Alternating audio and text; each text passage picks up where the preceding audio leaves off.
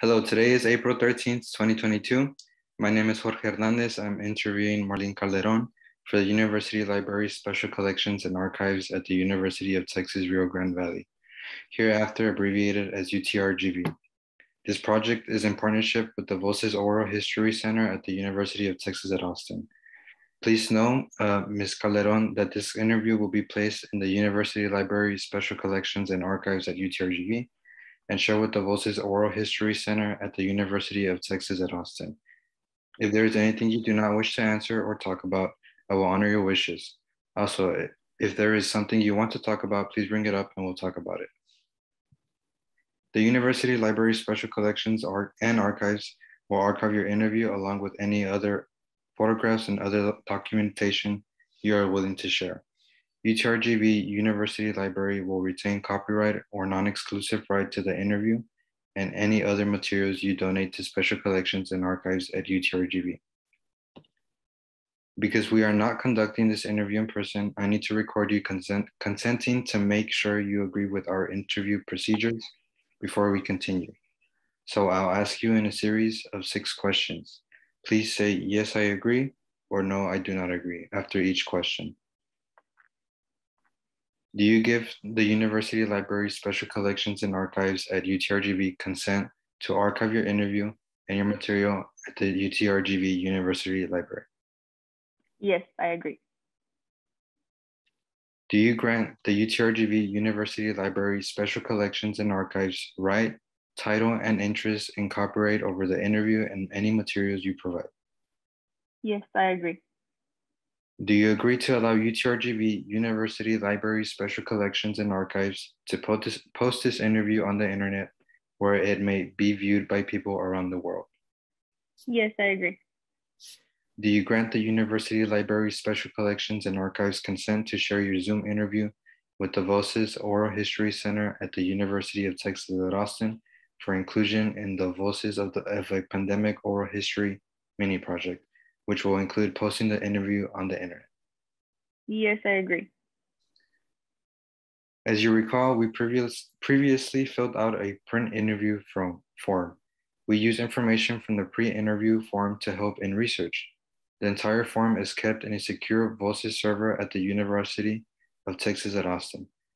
Before Voces sends it to UTRGV University Library Special Collections and Archives, we would have stripped out any contact information for yourself or family members. So that will now be part of your public file.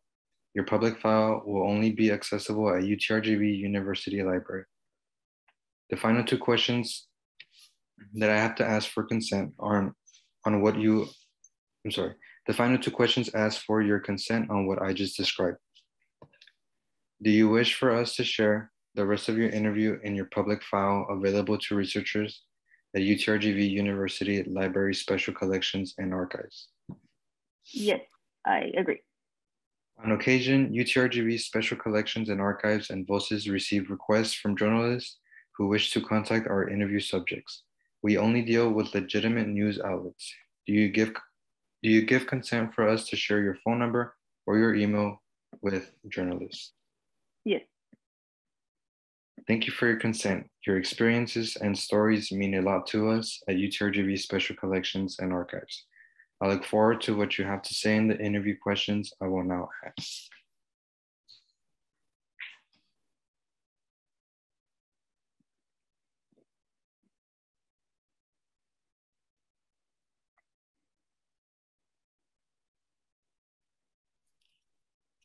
Okay, Marlene, thank you for your time.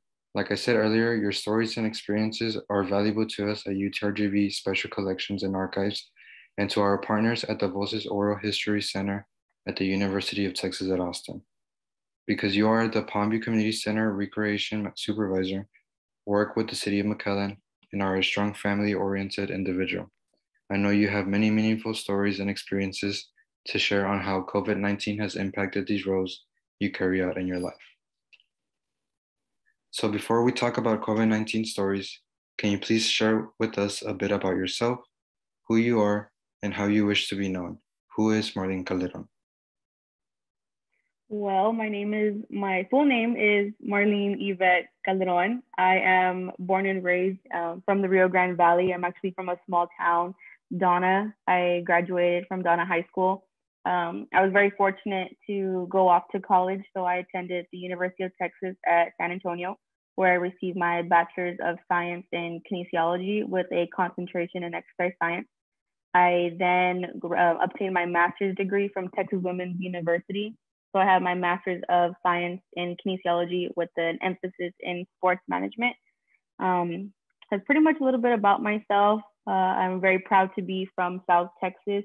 And on my spare time, I like to spend time with my family and go hunting and just listen to Tejano music, basically. Okay, thank you very much for that quick introduction about yourself. So in this first section of questions, I ask you to please share your stories and memories from when the COVID-19 pandemic made its first impacts in December 2019 to about the summer of 2020. So my first question is, can you share some memorable stories about how you first heard or learned about COVID-19? I feel like when I first heard about COVID, it was honestly kind of like a blur. It was very confusing for me. I'm working with City of McAllen, and we're so used to having a variety of programs and a lot of individuals coming in and out of our facilities. So to go from that to hearing about this virus that was permanently harming individuals, it was kind of all just really surreal and crazy. And it was just all kind of coming at all of us at once. So it was really kind of confusing for me. And it was just a really crazy time. So I just remember being at work and having like my mom and my dad call me, telling me what's going on. I'm not one to really watch the news. So I was kind of late in the game with trying to understand fully what was going on around the world. So yeah, that's really what I recall from when I was first hearing about COVID. I think something I distinctively remember was that all the sports were being canceled, like games were being canceled. So I remember I had tickets to a Spurs game, and then I went from having tickets to not being able to go because of COVID. So that's kind of what I remember when I was first hearing about the pandemic. So as far as like the news go or anything like that, you mainly just got it from work and then from like any events you were gonna attend. Yeah, and social media. Social media played a big factor also in me being made aware of what was going on with the pandemic or what with this new virus that was coming into our surrounding areas. And so you also mentioned that you work with the City of McAllen. Were there any maybe like early reports or rumors that you had heard around the city pertaining about COVID-19 that you remember back in 2020? Like rumors? Yes, maybe anything like indicating of what it might be inside, like for the City of McAllen, like what was going to happen or anything like that. Yes, so there was a lot of controversy when COVID first was hitting. The city was kind of looking, okay, like what are other cities in the valley? How are they tackling this oncoming virus? But it was also, there was rumors with them talking like, well, we need to wait to see what the governor was going to do. So it was kind of, I feel like the city, we were all just playing like a waiting game, but that was there was a lot of talk going on amongst the whole entire department within Parks and Recreation alone. So it was just kind of seeing what other cities were doing and seeing what our upper management was going to decide to move forward with protocols and stuff like that. And so at that time, because we worked together, you were at Lark Community Center, right? Yes. Were there like many things happening at the center at the time when these like rumors were going around, or when everybody was kind of waiting to see what was going to happen? Yeah, I think we were in our, since it was in March, I believe, it was in our spring session. So we had a variety of programs that were going on at the Lark Community Center, which involved kids from ages 2 to about 10, 11 years old, as well as our senior citizens. So we had a variety of things that were going on throughout our facility, which of course included our staff, which majority of our staff were young high school or college students. So that was something that was going on at our facility that we were really truly concerned about what was going to happen with our programs as well as with our staff because of COVID coming at us so strongly. And so at what point did you realize this pandemic was a serious life-altering event?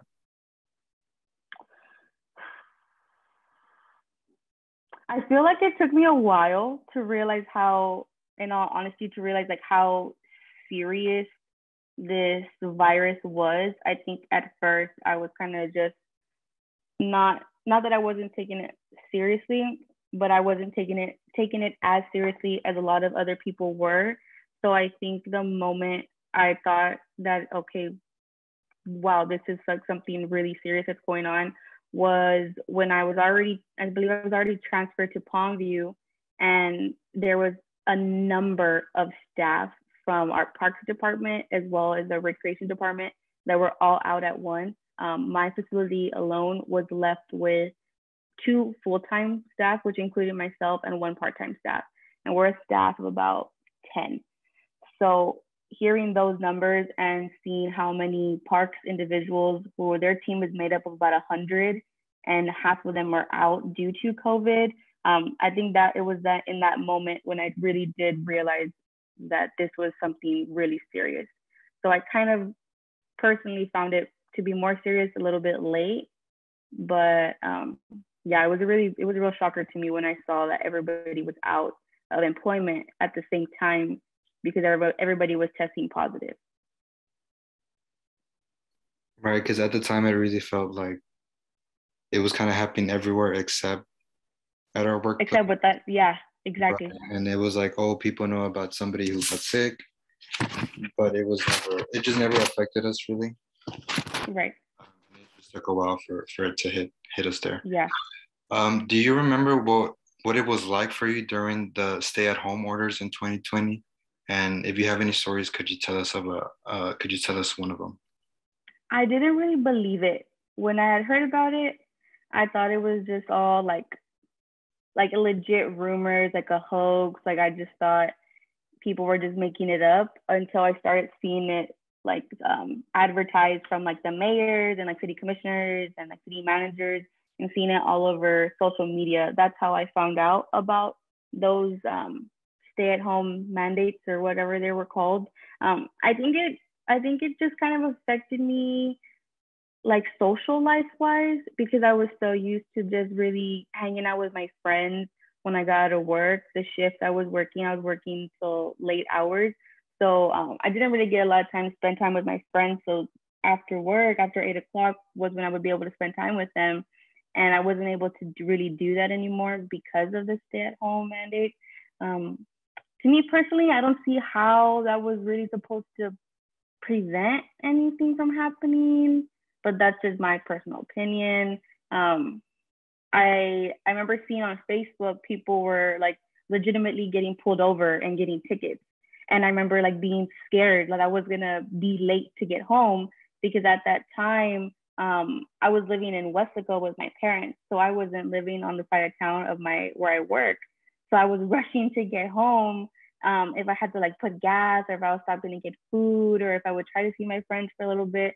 So I was really scared at some point that I was gonna get pulled over. And it was kind of crazy seeing nobody on the highway or the expressway.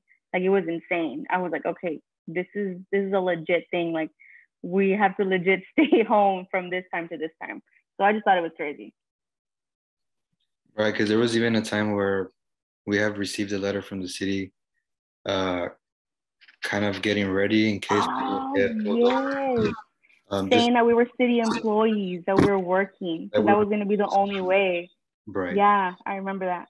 Right, I'm pretty sure I still have that somewhere. We were like, keep this in your wallet. And so you did say that you got a lot of your information for social media. Did you get maybe any news from like anywhere else, or was that maybe not prefer what you preferred to get your news from, but just what you were most exposed to? Our upper management, they were constantly forwarding over us updated emails from city commissioners. So that was another source other than social media. So I knew if I hadn't heard an update of what was going on with the governor and what he was trying to do next with the pandemic, our upper management, our deputy directors and our directors were always forwarding us emails from the communications team who was working hand in hand with city management. So that's another way I was always being up to date with what was going to happen next with us in the workplace because of COVID. So a lot of it came from social media and just any updates coming from the city, right? Yeah, and my mom. I'm pretty sure everybody's moms. Yeah. Giving us updates as well. Yeah. Could you share with me what you understand about COVID-19 as an infectious disease and how you feel it's impacted society as a whole? To this day, I have absolutely no full knowledge of what exactly COVID-19 is. To my understanding, it was a virus, and it was just a strong virus that mimics symptoms of a cold and a cough and allergies. So that to this day, that is my full understanding of COVID-19. Like I don't really understand it. I know it's greatly affected a lot of people, as well as I mean my own family was affected by it as well. So I know it took a toll to a lot of people, especially the elderly. A lot of the death rates were going up significantly since the beginning of COVID, and even till now, there's still a significant amount of people around the world that are passing away because of COVID, which is shocking to me, even after all these vaccines. But do I fully understand exactly what COVID is? No, I don't. Right. I think the number one thing was just don't get it. Yeah. And pretty then much. as far as society goes, I think it did help that we were getting constant updates from the city of McAllen. So we would kind of hint to our family that, maybe you shouldn't do this, or, Right. that these things are coming soon. So kind of like get ready for all that. Right. So do you feel your family has the same beliefs as you about COVID-19? Or are there some members who take it more seriously or lightly than others? So from my mom's side of the family, I'm closer to my mom's side of the family than I am to my dad's side of the family. I mean, both my parents and I, the three of us, I'm the only child, so it's just three of us. We all have shared the same viewpoints when it came to COVID and when it came to vaccinations and things like that. I feel like my dad is he's the type of person to be very into world news. So he was on top of it since the get-go. My mom was kind of just like, it's really nothing. But then she was like, okay, no, this is something seriously. So my mom's side of the family, I feel like they all took it serious since the beginning. Majority of the people on my mom's side of the family are Democrats. So my dad's side of the family, there was a few to this day, they don't think it's something that's serious. They don't understand why people are claiming that they're dying because they had COVID, and they're Republican. So there is a portion of my dad's side of the family that has completely different viewpoints than the rest of us, including when it came to vaccinations. So I feel like my family was kind of split in half, but majority of us saw it all as something that we needed to really look into taking care of ourselves and taking care of the entire family, and doing whatever we needed to do to prevent all of us from getting the virus. And obviously it's very just obvious that everybody would have different experiences.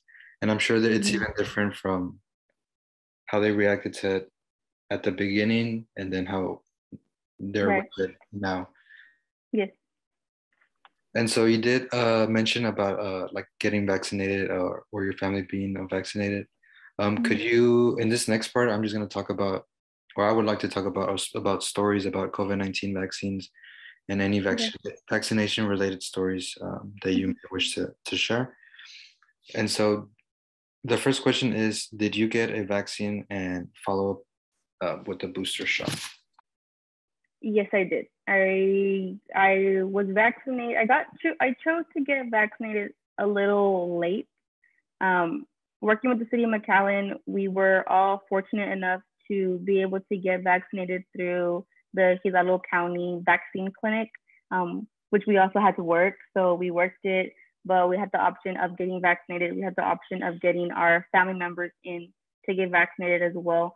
So that was something that I did think was pretty cool. And it really showed that the city was looking out for all of its employees as well as their family members. But in the beginning, I personally was a little scared and I was kind of worried about getting the vaccine. I did start seeing things on the news where people were still sick or people were passing away or they were having bad reactions to the vaccine. So I was a little timid to get vaccinated in the beginning. My parents my dad got vaccinated really quickly, shortly after my mom did. Majority of my family was already vaccinated. I think I was the last one in my immediate family to get vaccinated. But I did, and I got the booster and everything, and so it all worked out. Even when it comes to the workplace, or at least that short time when the pandemic hit and you were still at Lark Community Center, I feel that a lot of people were just like you, like a little hesitant, just because they came out so quick, and people wanted to know what the side effects were gonna be. Yeah, and there was different options, so I didn't know like what was the difference and which one should I get if I choose to even get vaccinated at all. Like there was a point where I was like, I'm never gonna get vaccinated, and now I look back and I'm like, what were you thinking? Like you needed to get vaccinated. Right, because it even took me a while, but like you said, the city did do a pretty good job on taking care of all of its employees and even its family members. Mm-hmm. These next set of questions, Marlene, are going to ask you about how COVID-19 has impacted your life in the way of your family and how it has impacted your personal life. Okay. You shared with me in our pre-interview that you had a total of 4 members in your household.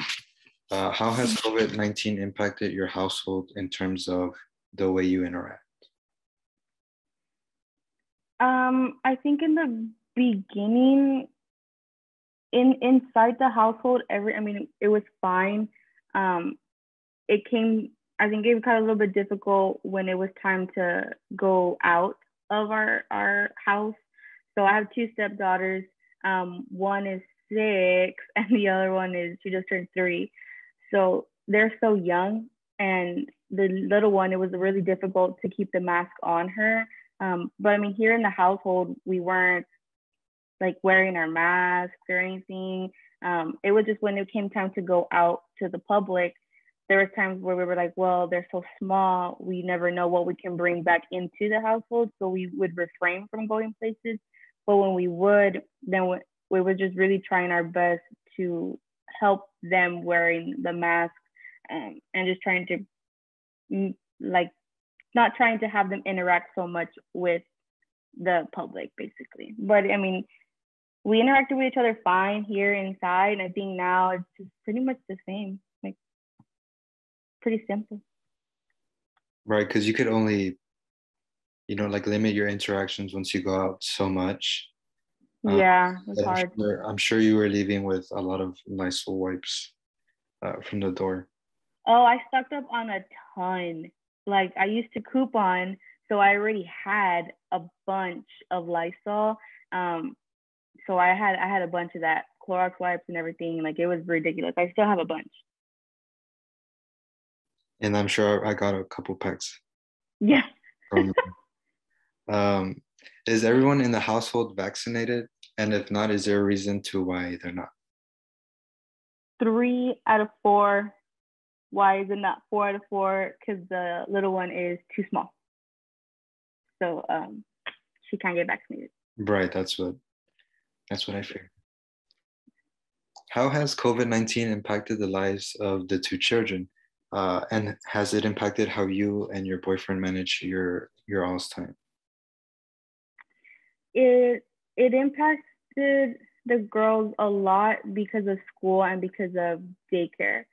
Um, so the oldest, her school district, for the longest time required the mask to be worn. It wasn't maybe until I literally want to say maybe like a month ago where the school district decided that they were going to lift the mask. So now it's recommended. But for the longest time, I think they were one of the only school districts left in the valley that was requiring their students and staff to wear the mask. So that affected her a lot. But the good thing was is that both her parents were very like adamant to her about you need to wear the mask in school at all times because of the virus. So we would go to the stores and she would see other people and she was like, oh my gosh, like I don't have my mask. Is the virus still there? Like, cause in school I wear the mask. So she already had it in her mind that she knew she needed to protect herself. So it wasn't really like a struggle for her. Like she knew she needed to be cautious about the virus. With the little one with daycare, it was hard because the daycare knows that they're so young that they can only wear the mask for such a long period of time. The daycare that the little one goes to, you know, they're really good about trying to enforce like cleanness and making sure the people, like the parents are picking up the children, were wearing their masks and weren't stepping foot inside the facility. So we didn't have to worry about that. So I think overall, like, yes, it did affect them, but it was a doable thing for them both. And you did mention for one of them that they just recently lifted the mask mandate at their school. Oh yeah. Well, what school district was that? That was TSJA.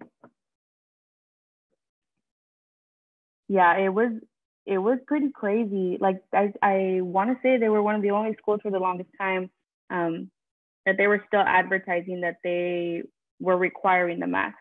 And the only reason why we found out that they were lifting it was because we saw it on the school's Facebook page.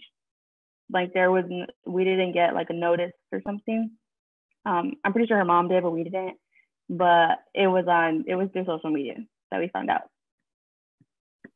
And then so after they did lift it, did you guys feel scared or were you guys comfortable with still letting her go to school?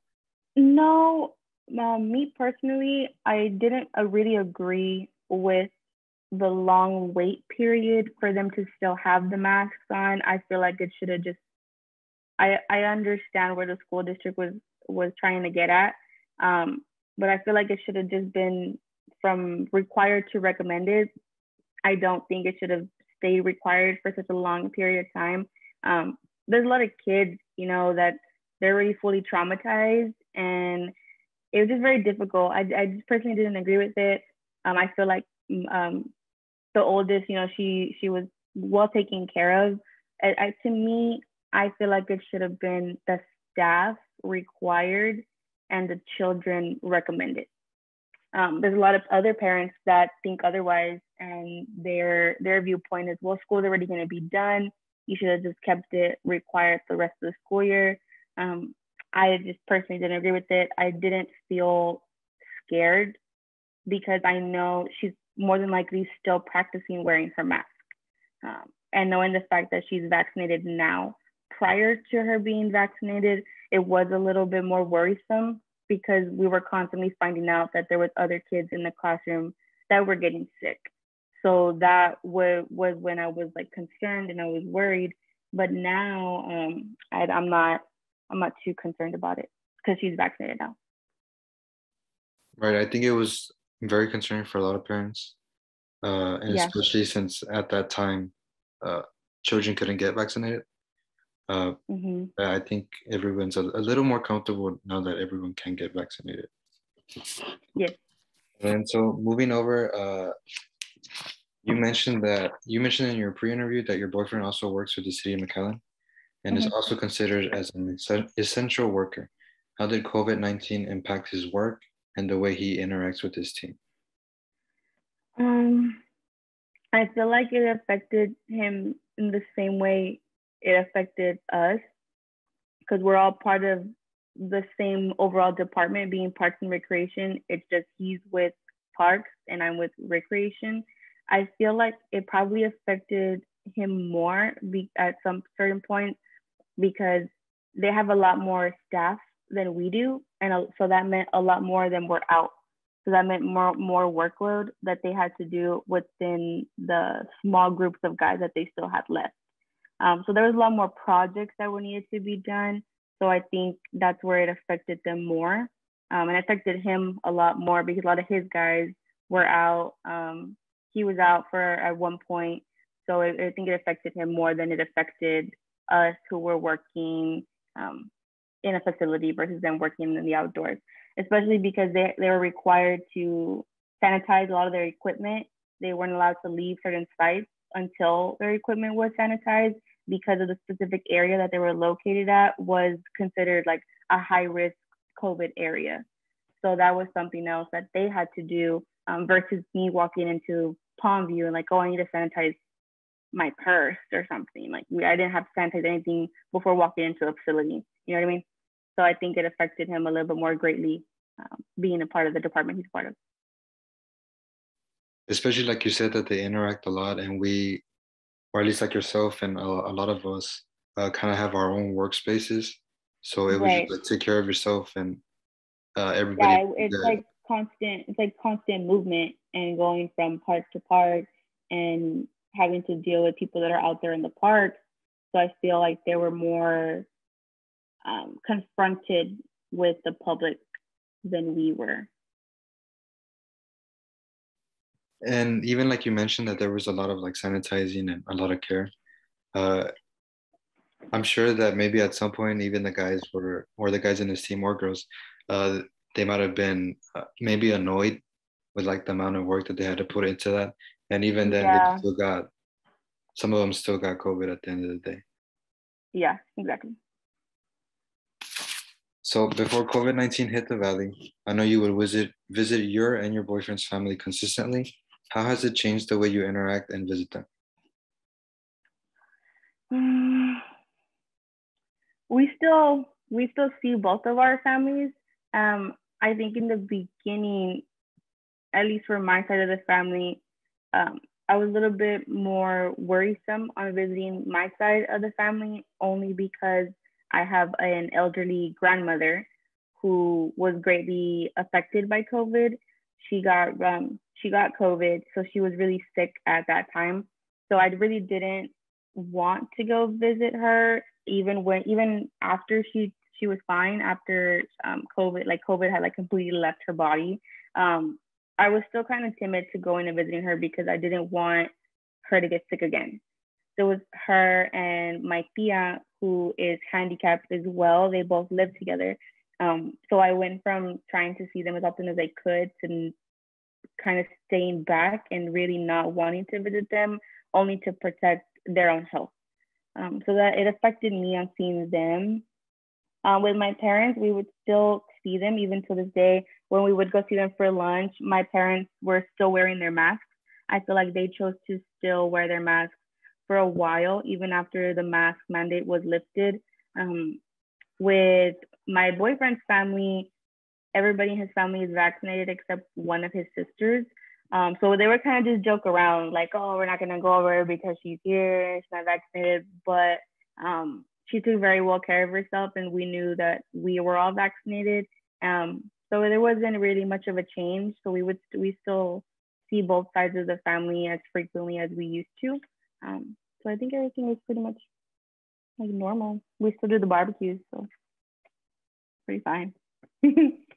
So like I do remember that you would mention about your grandma, and just how much you wanted to limit any type of like exposure or anything like that.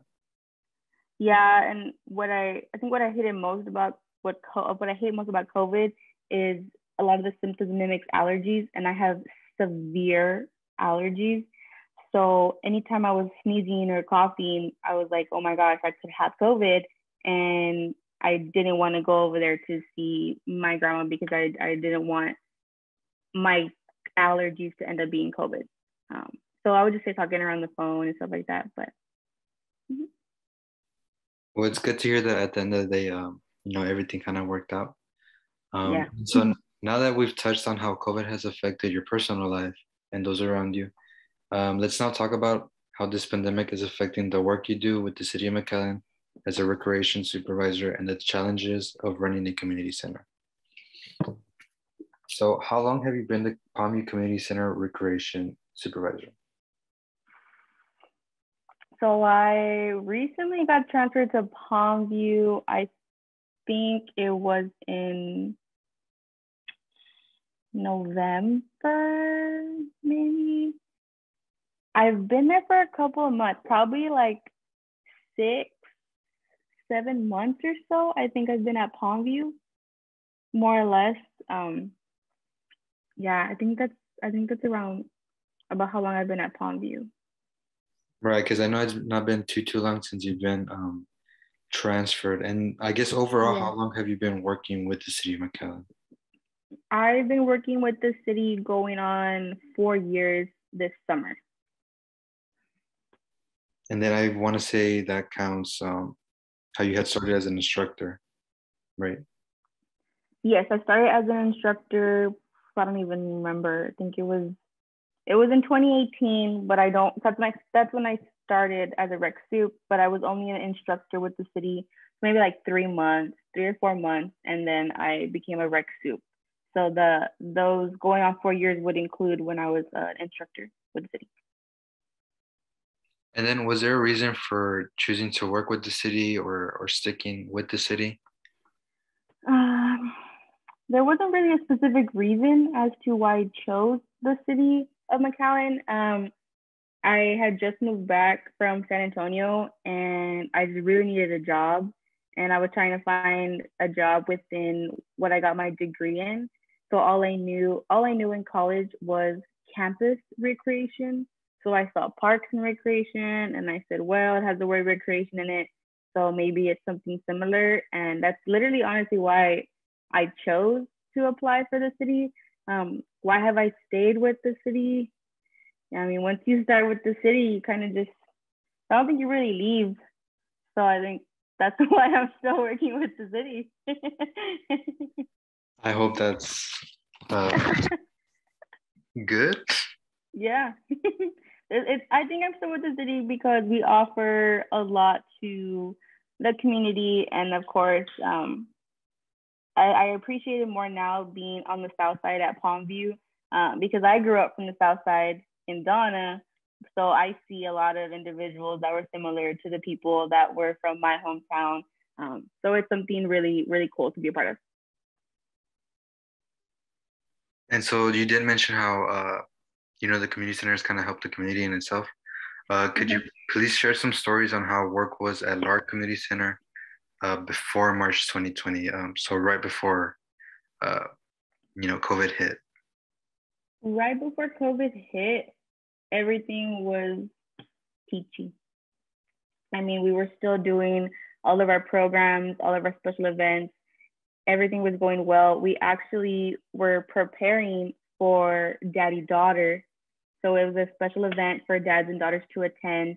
And it was supposed to be 80s theme. And we had a bunch of decorations already. We had already bought them. We had already decorated them. I think George, you had already helped decorating a couple of picture frames.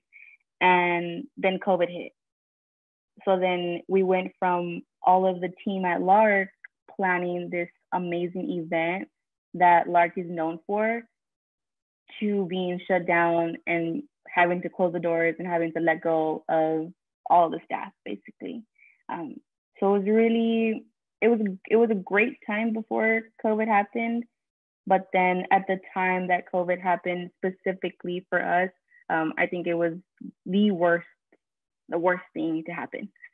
It was really sucky, honestly. Right, because I think it initially just got paused, at least like Yes. as far as the event goes, and then I think it had been pushed to August, and then at the end of the story is we're barely gonna have it again this year. So Right. from March 2020, it took all the way to April 2022 to be able to run the event again. Yeah, it was really crazy because I feel like as a rec soup, your job is to just continue to provide these special events to the community around us.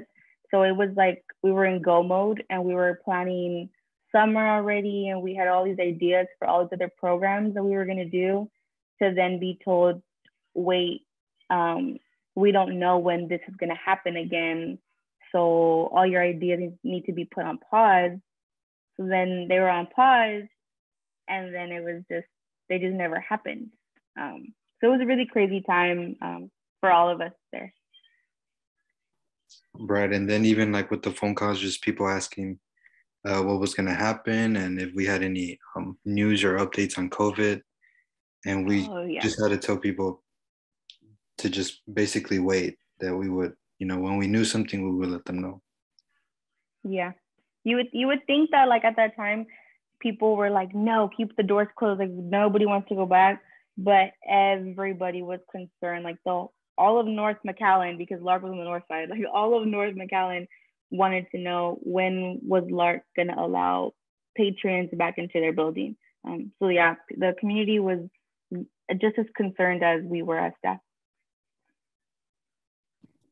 So I think overall that kind of sums up how the pandemic impacted your work, and even like those first initial experiences with COVID at the workplace. And I remember there was even a long period of time where it was basically, we were just sitting there at the building and they would just have us answer the phone. That was basically it. Everything was closed and we were just sitting in the front, just not doing much. Yep.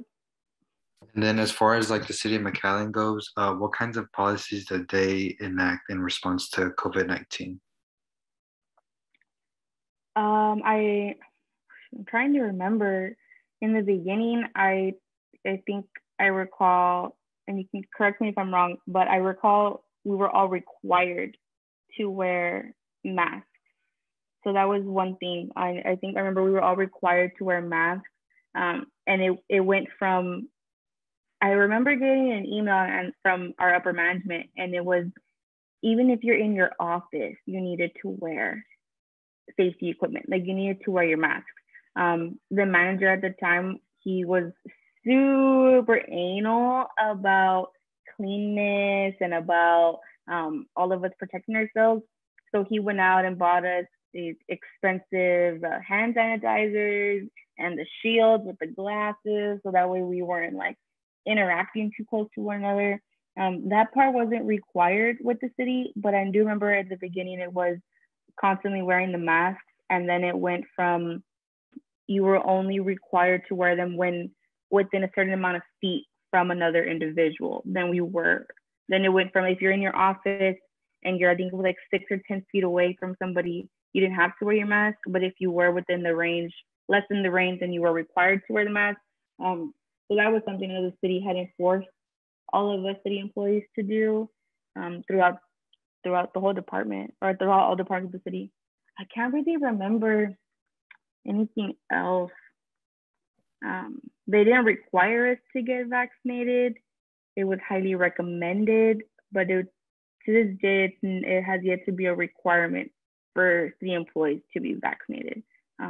There was a proper protocol if anybody had any symptoms or showed any, whether they said they had symptoms or showed they had symptoms, or even if their family members had symptoms or their family members were tested positive for COVID. So the city has always had a certain protocol about how we were supposed to go about handling those situations. But of course, those protocols have changed since COVID started up until now. But there was always something put in place for that. Right, because even, I think maybe at the beginning they did enforce a mask mandate, but I really don't remember. I think the first thing that kind of they did make us do was just take our temperatures and then just go through the symptom sheet if you had anything, Yeah, I think there was like a sheet like of questions that we were supposed to be asking our staff members as they came in. Whether people did it or not, I don't know. But I do recall the temperatures. We did the temperature checking for a while, honestly. I know we still have them there at our center. We don't really use them, but that's something we had to practice continuously with everybody coming into work. Yeah, I think that was probably one of the things that stuck the longest, Mm-hmm. was just taking the temperature. Yeah. Um, and then as far as the community center goes, were what were some of the biggest challenges when trying to run the center during that time? I think I think there was two, I guess, bigger challenges. Well, I don't know. There's variety. Um, when I was at Lark, one of the biggest challenges for me was having to tell all of my seasonal instructors that they basically didn't have a job anymore. Um, so that alone, it really sucked because I knew that they were all just a bunch of young college kids that just wanted to pay gas. They just wanted to help their mom or dad with one bill payment or something, wanted to buy themselves something nice. So I felt truly, truly horrible having to tell them that they didn't have a job and I couldn't tell them when they were going to get their job back. So that was a really big challenge for management, us as management to have to face. Um, and what sucked was that we could try to explain to these instructors as much as we could, but some of them just couldn't really understand it. So they were really taking it like personal, and it was very hard to explain. And we did lose a couple of staff when, because the city was playing, the city was playing this game where we were okay. No, tell the staff they don't have a job, but they do have a job, just not right now. So then we couldn't tell them when they were going to come back. And then by the time we were told, okay, bring them back, well, nobody wanted to come back because they had all went and found jobs. They went to Walmart, they went to Whataburger, they went to work for their parents' business. They found other jobs. So it was very difficult to get told, well, you need to find those staff to come back. Like, well, they didn't want to come back. They had already left. So that was really hard. And then it was, oh, well, wait, they're going to come back. And then surprise, they had to leave again. So it was this like back and forth game with the staff that I just didn't think was right. And it was all because of COVID. I think another challenge for me was with Palmview. Like I said earlier, it came down to just me, one of my maintenance techs, and one of my receptionists who was part-time. And we were the only three running the entire facility for almost like a good going on 3 weeks because all of my staff was out because of COVID. They were out because they either tested positive or they were out because they were waiting for responses. I think the waiting process that the city had with a specific doctor's office that we're supposed to go to get tested, I think the city meant well. They mean well with having us go to these certain individuals to get tested. And it's awesome because we don't have to pay. But the waiting process took a very long time because they had so many people that were getting tested for COVID that they weren't finding out the results until almost 2 weeks. And then it was like, well, oh, your test was wrong reading. You have to come back in. So it was a lot of, I could test negative today, but if I interact with somebody tomorrow that tested positive the other day, I have to go back and get retested, and I have to be out for a couple of days. So it was just a ridiculous time. So that was something that was extremely challenging.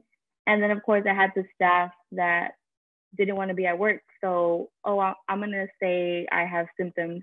So then I was told, okay, well, they say they have symptoms. I need to send them home. So those were all extremely difficult challenges because of COVID that affected me in the workplace significantly. Right. And even with the testing now, it's gotten to the point where they're like, go get tested and then come back to work and then we'll figure it out afterward. Yeah. So I feel like their protocols, at some points they made complete sense, but then there was times where they didn't make sense. Like there was one time where one of the protocols was, if your family member tests positive, you need to stay home. But then if your coworker tests positive, you can come to work. And then it like switched and it was like reversed. So it never really made sense. Like to me, I was like, okay, if somebody is around somebody tested positive, to me, just go get tested. If you're fine, then you come back. But the city was always just constantly changing their protocols. So it was kind of getting really confusing for management and for a bunch of staff. I remember in the beginning when COVID first started, I had to pay as a city employee. This is before they had PCI come involved. So I had to go pay out of pocket like $140 to get tested for COVID. And then I think like a week after is when they brought in PCI. And they were like, oh, City of McAllen employees don't have to pay. And I was like, I literally just went and paid like $100 and some to get tested. And then there was questions like, well, should seasonal staff have to pay, or should part-time staff have to pay? So it was all just really frustrating, the whole testing process, the amount of days you had to be out to get the results. And it was just all a mess. It was very frustrating for everybody with the city. Yeah, at some point it seemed organized, and then as things added up, it kind of like fell apart little by little. Yeah. And even like you said with the staff, it was a little tricky when, I know you kept in touch with them like every once in a while, but to like after a couple of months to be like, okay, like you have to come back to work now. And like you said, some of them had already gotten other jobs, and others they were getting stimulus checks, so they were getting better pay yeah. than The stimulus checks was a huge problem. None of the staff wanted to come back because they were getting that check. And we were getting told, well, you kind of need to tell them to come back. They weren't going to come back with the checks. So it took a very long time to get staff back into our facility during COVID. And so it sounds like what you talked about were probably like some of the tougher times while trying to make the community center work. How was your mental well-being when trying to adapt at work because of the pandemic?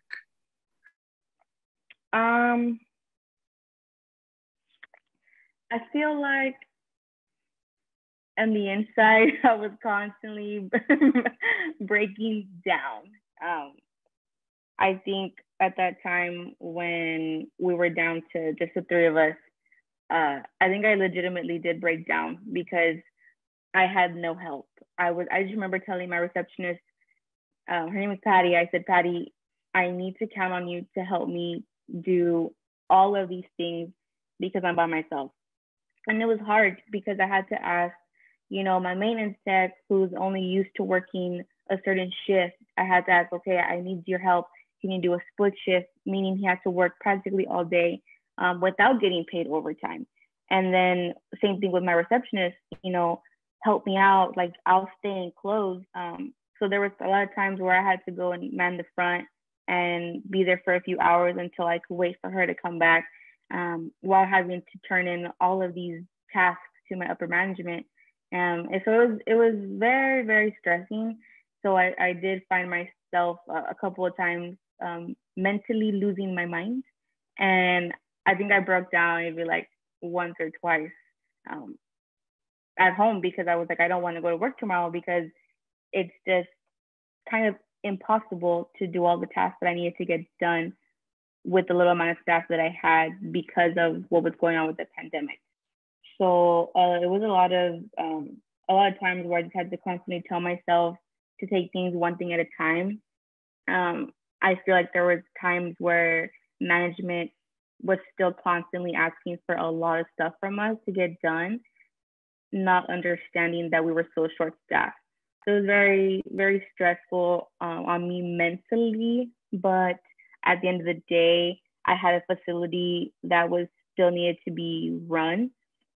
So whether it was 3 staff or 1 staff or 12 staff, I still had an obligation to maintain the facility running, basically. Because even, and not even pertaining to COVID, just when somebody calls in or they're out for the day, it's like, okay, now I got to pick up their slack. So I can't imagine having to pick up everybody's slack just between the 3 of you guys. So I can't even imagine like how stressful that could have been. Yeah, it was insane. And so at some point, obviously the city was, we reopened permanently. What were the city's biggest concerns when trying to organize programs and special events? I think the city's biggest concern, at least I think I can at least voice to management within Parks and Rec, at least what their biggest concerns were, was how to properly word how we were trying to keep the community safe. So marketing is very big on signage. And so the centers were open, our programs were open. So it was about, okay, what's our max capacity now? Max capacity used to be 15 students. Okay, no, now it's 6 students. What's our minimum? Well, there is no minimum, like, because our max is so low. But do we word it on a sign as masks are recommended or masks are referred? Or there was like another word, another term. So it was like required, recommended, referred. So it was all about the wording to ensure that the public was safe, because we had half of the community that didn't care to wear masks and didn't care about max capacities. And then we had the other half of the community that was legitimately not going to register their child unless they knew that every single child in that class was going to have a mask. There was a lot of people that were coming into our buildings that weren't going to come in if masks weren't required.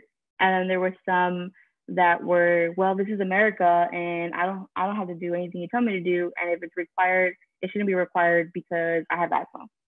So I think the city's biggest concern was trying to have every department throughout the city of McAllen be uniform when it came to the proper protocols and procedures about our patrons entering all of our facilities and interacting with all of our programs and events, whether that meant being 6 to 10 feet apart, wearing masks, not wearing masks, having sanitizer nearby. So I think that's what was their biggest concern, which at the end of the day was also very frustrating still. So yeah, I think that's just ultimately what they really wanted all of us to do. Because I also do remember that for at least us that worked in the front desk, like you said, there was a certain word that you guys wanted us to use when it came to pretty much telling people that they had to wear a mask, or yeah, I don't even remember at this point what the word was, but I do remember that there was a certain way you had to phrase it. Yeah, I remember it was like, it's strongly recommend or encouraged. It was recommended and encouraged. Something like so that. those two words meant like completely different things. So it went from, no, we can't have this sign advertising because it says strongly and not just recommended. I don't know. It was all about the proper words, because if we worded it wrong at any point, then the commissioner was going to find out, and then everything was going to blow up with the city. And even after taking all those precautions, I think we still found ourselves, maybe not exclusively to us, but at least we would hear, people having issues about getting their temperature taken or wearing the mask. Yep. And so I know you're big on familiar faces. So obviously a lot of families and people use it for the facility, whether it's for the library, the seniors and the children. And at this point, I think the parents know you pretty well. Maybe not at Palmview, maybe they're starting to now. But were there maybe like any events or maybe any stories or things that you saw that kind of affected these families during the pandemic? I think maybe recitals could be an example. At our community centers, we do recitals for a lot of our evening programs. There never used to be a limit as to how many family members were allowed to come. And because of COVID, it went from having maybe like 4 or 5 family members to where you were only allowed to bring 2 family members. So I think that's something that affected the families that were enrolling their children in some of our programs. So I think that's probably a good example. I'm trying to think of maybe another way that families could have been like personally affected by it. I mean, the amount of students that were allowed in classes, that of course was a thing. There was a lot of families that didn't want the class to be so small. They wanted it to be bigger because they had, oh, well, my son's best friend, he didn't get to register and I wanted to be in the class with him. But it was something that we needed to stand by. So that was another issue that, another thing that families were affected by. At one point, a lot of our classes were offered virtual, or when we weren't offering classes, things were virtual. So then it became a point to where, well, I don't have social media, so I can't get access to seeing a virtual class. That's why I want to come in the center. So families were affected in a variety of ways with our programs and events. Even like you said, when it came to the max registration of students, there were even some parents who would ask, oh, how many students are there? And if they thought it was too many, then they just wouldn't. Mm-hmm. They just wouldn't do the registration for the right. kids. And so after all this, was funding for the community center ever in jeopardy during the pandemic, or was funding mostly consistent and not an issue?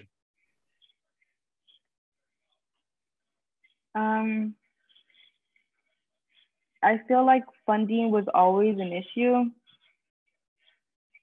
Funding's always been an issue with our facilities even prior to COVID. We only have a certain budget to do a lot of our programs and events. I think it was greatly affected even more, our budget, because we had to constantly think outside of the box. We had to constantly be thinking, okay, COVID happened.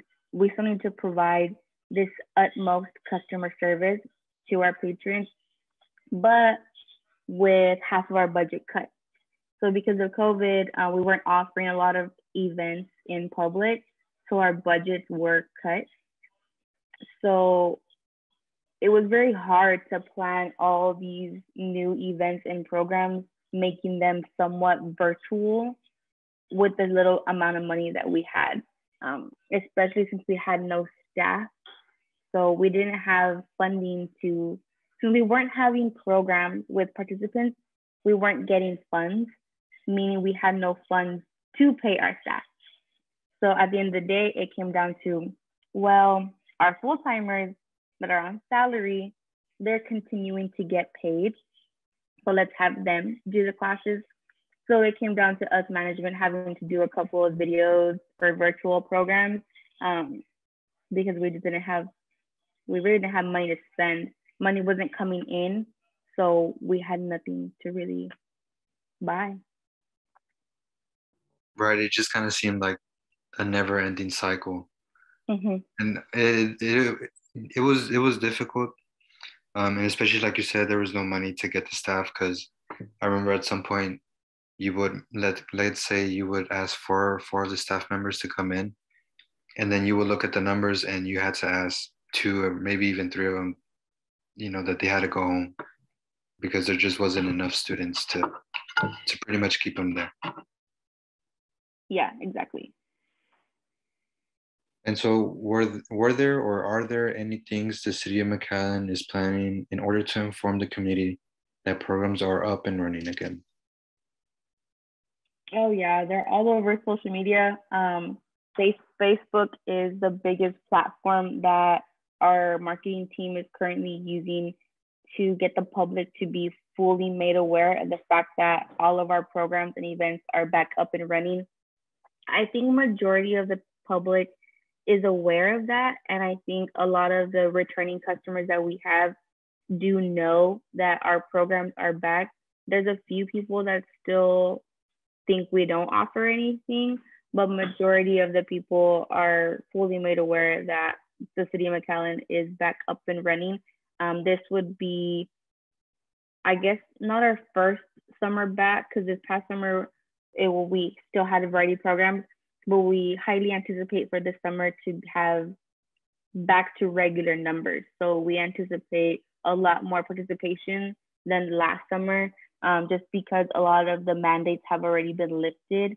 And yes, COVID is still around, but to the people around our surrounding areas, they're just fully ready to come back.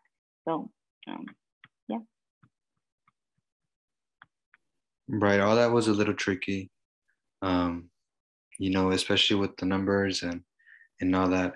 And that kind of wraps it up with the work-related challenges as you as a recreation supervisor. This last section asks you to share any stories or if you have, or that you have about this pandemic and the response by local, state, and national elected officials. Feel free to respond or pass on any questions. Do you feel satisfied with the local response to COVID-19 in Edinburgh/McAllen and Hidalgo County over these last 2 years? I feel like yes. I feel like everybody was just really following the orders of the governor and the government. I think a lot of people were like, why doesn't the city do this sooner? Or why can't the city do this? Or this other city is doing that? But what people didn't really understand was city officials can only do so much. Yes, they have a higher authority within the city that they work for. However, if the governor chose to go one route and was saying it was a requirement for all these other cities to follow, then that's just how it had to be played out. But overall, I think all of the cities within the Rio Grande Valley were able to properly execute what needed to be done about the pandemic. And even then, like you said, that a lot of people might have felt that the vaccinations took maybe a little longer than they would have preferred to come into the county or into the cities. But even then, it felt almost, when we did offer them, a lot of people weren't taking advantage of it. Because some people were just opting to not get vaccinated. Are you satisfied with the state response to COVID-19 led by Governor Abbott over these last couple of years?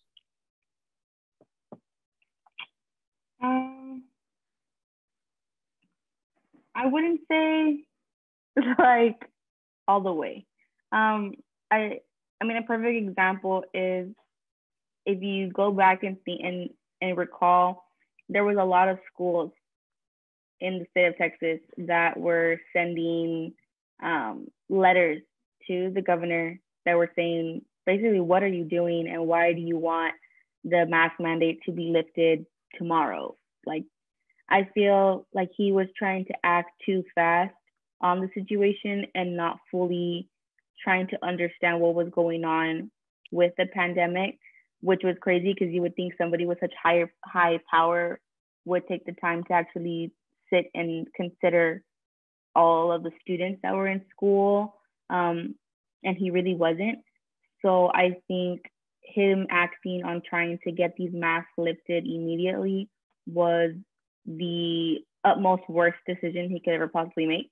I think he saw a negative feedback from a lot of people, and a lot of school districts were acting quickly on it. I do know there was a variety of schools in the valley themselves that were petitioning for what he was doing, and kudos to all of them because they all had the right to do that. So I think the way he was acting about the pandemic and the masks was ridiculous, and I did not agree with it or support it at all. Right, because it almost felt like he was taking a priority over like money that was coming. Oh, yeah. And it just felt like the people were kind of just like left behind. Right. And even with the schools, I think I think so, I might be wrong, but I think there was a time where even some of the schools were kind of just saying, you know what, like we're just gonna go ahead and enforce a mask mandate, even yeah, the school districts were willing to get fined, and they were willing to get all these whatever consequences that were going to come at them. They didn't care. They literally were like, to hell with what the governor is saying, we're going to protect our staff and our students 100%. So yeah, I remember seeing that all over. And so moving on from the governor onto the president, how do you feel about the national response to COVID-19 led by President Trump in the year 2020 and then President Biden from 2021 to present?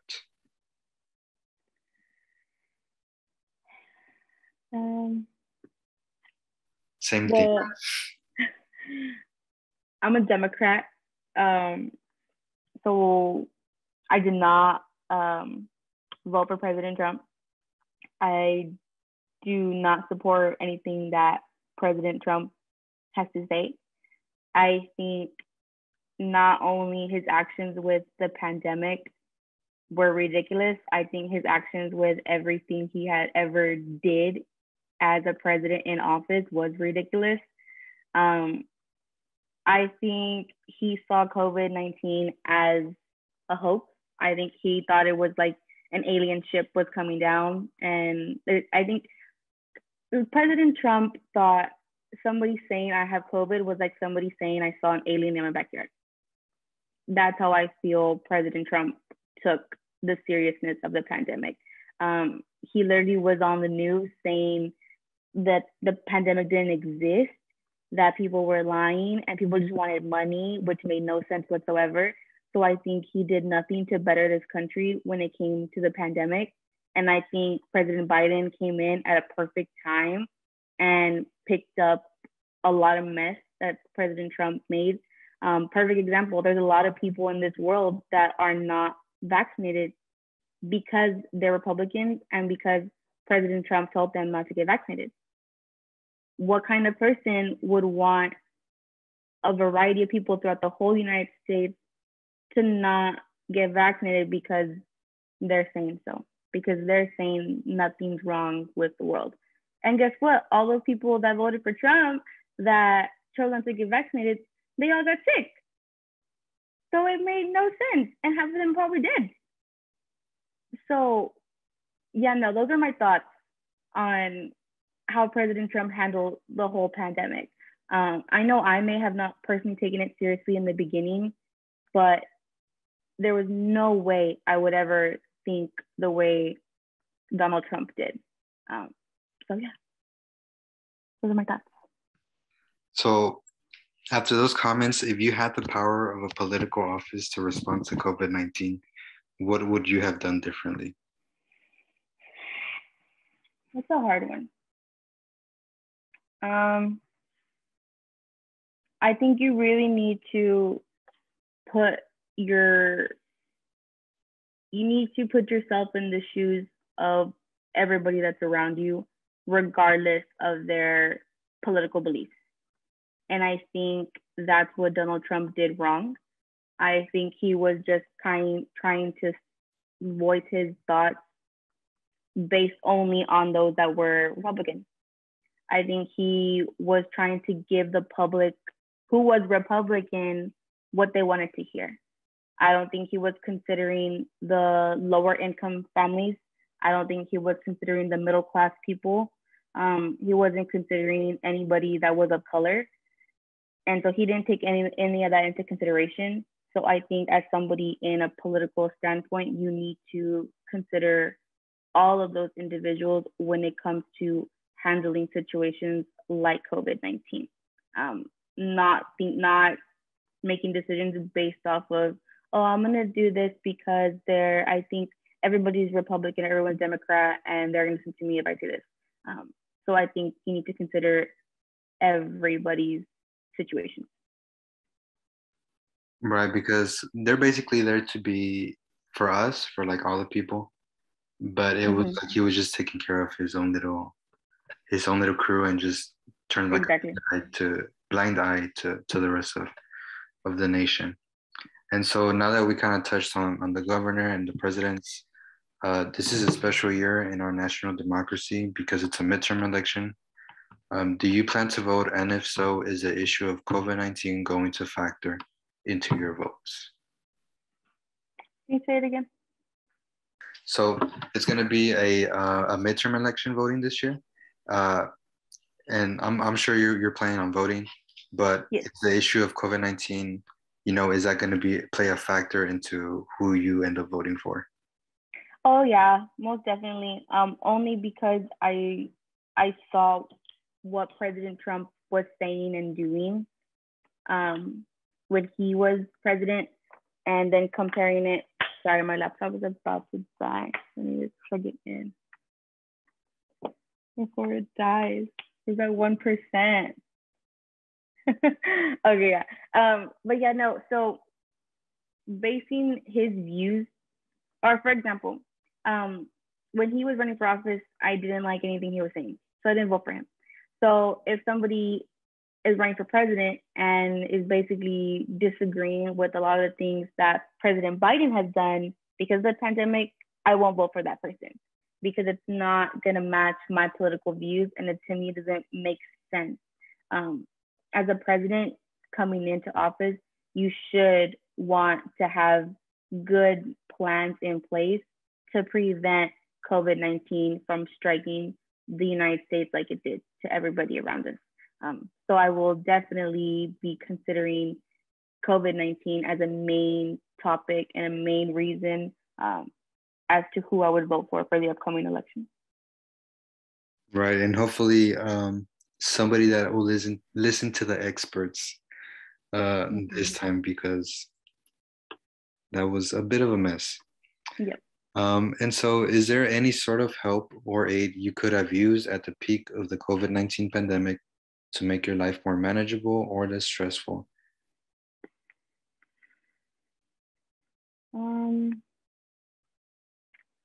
I don't think so. I think mainly just because the city took care of us.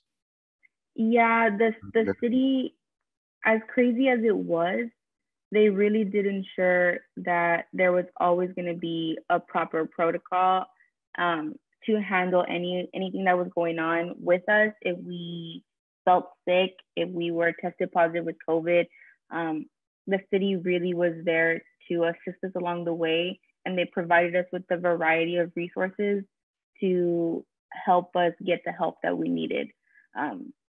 So I think the city surprisingly did a really good job with all of that.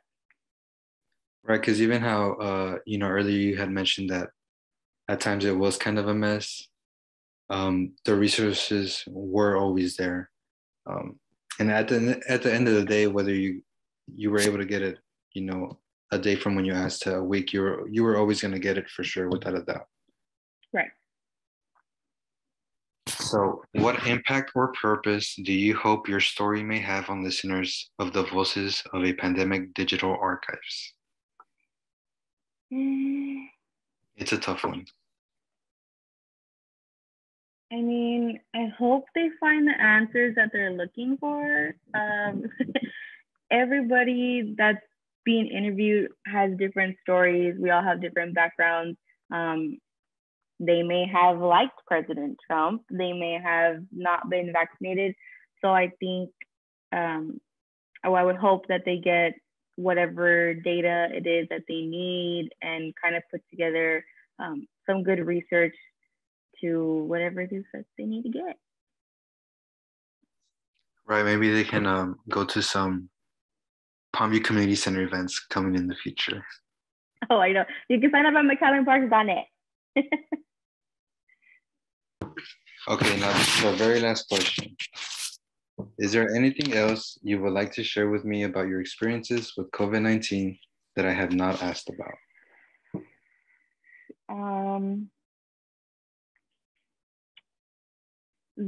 I guess maybe the only thing I could maybe share,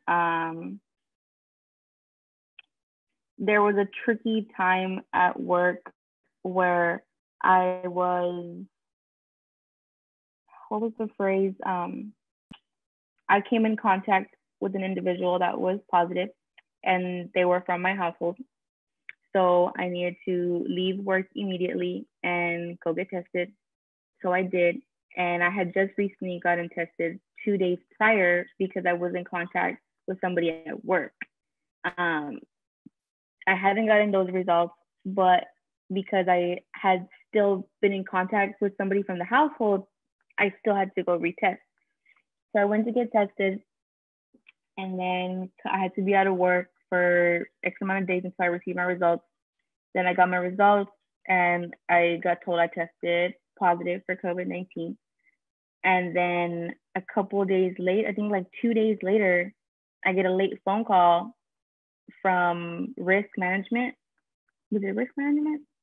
Yes, I think it was risk management, saying that my results weren't accurate and that I wasn't positive. So I was out for X amount of days, but then it was very frustrating because I was out from work and to get told I was positive, and then I was out from work waiting to get my results. Then I was out because I was told I was positive, all while a specific event was going on. That was a very important event with the city. It was our McAllen Marathon. So then I get told, oh no, you didn't have COVID, but you still can't return to work actually, because we just want to make sure you're fine. So to me, it was very even more stressing because I later found out that I wasn't just the only city employee that was given false readings. But what got me more upset was to me, if I'm on salary, I'm fortunate enough to where I'm still getting paid. But there was a lot of part-time staff that were getting false readings, and they were out of work, and they were technically supposed to get paid because they were positive and they were a city employee. But then they found out that the readings were false, so they weren't going to get paid.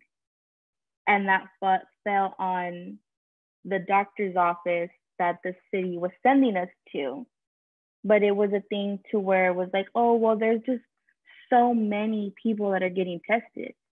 So then that was like another huge eye opener, because you're like, wait a minute, these people are getting about 200 City of McAllen employees a day getting tested. But hearing the fact that some of us were getting false readings and it was affecting us, whether it was getting paid, whether it was our job duties at work, having to find sitters for the kids because we had to have them here with us, or we had to be out.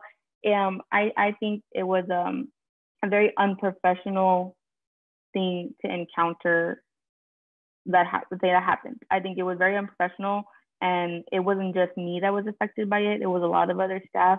And I think what upset me the most was hearing that a lot of staff weren't able to get paid because of that.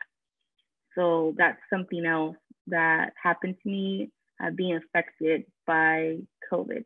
So to this day, I don't know if I had COVID, if I didn't have COVID. I had to file a whole report about once you test positive for COVID. I had to do, workers' comp. I had to do a whole workers' comp package. And then I got told that I didn't qualify for workers' comp. So then it was like, well, as a salary person, they put me to get paid through workers' comp. But then it was like, well, if I got denied workers' comp, are they gonna take that out of my next salary paycheck? But it shouldn't have been that way, because I wasn't at fault for being out. I was out because I was told I had tested positive. So it was a very frustrating thing that I wish upon nobody. But that's something else that did happen. And I'm not too sure, but I think I was the person you had been exposed to. Because I think, no. Was it not me? No, it was my maintenance tech. Unless he was, so no, yes, it was my maintenance tech because of his daughter, or because he was the wrong, I don't know, it was one of my techs. Or I think you had gotten tested because you had been exposed to me, but I think that time there was an issue. Right. Because I also remember that even our manager at the time, and that's kind of where some of those like city rules just didn't really make sense, because you were sent to get tested, but our manager, even though I was interacting with him, he was told to not get tested, and basically you have to keep working. Mm-hmm. And even like it affected you. I think there was also a time that it affected Mario, your boyfriend. Yes. And there was even a time where you guys couldn't have the girls at the house with you guys. Correct. And so that pretty much sums it up for the interview. So thank you, Marlene. Thank you for sharing and thank you for your time. You're I'm sure welcome. your stories will help the Voices of a Pandemic Horror History project. Perfect.